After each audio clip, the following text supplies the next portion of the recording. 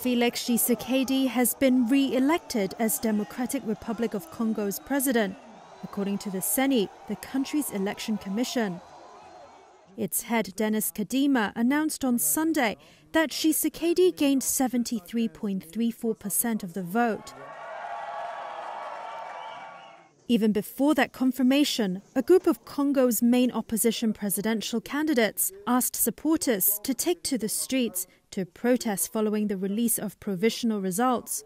The presidential election was held on December 20th, but since then, logistical setbacks, an election day overrun, and an opaque vote count have fueled dispute.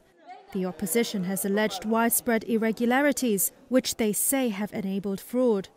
Some of Tshisekedi's main challengers have called for a rerun of both the presidential and legislative elections.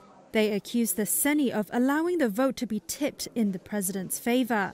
The CENI and the government have dismissed these allegations. The government of Congo had previously rejected calls for a rerun of the elections.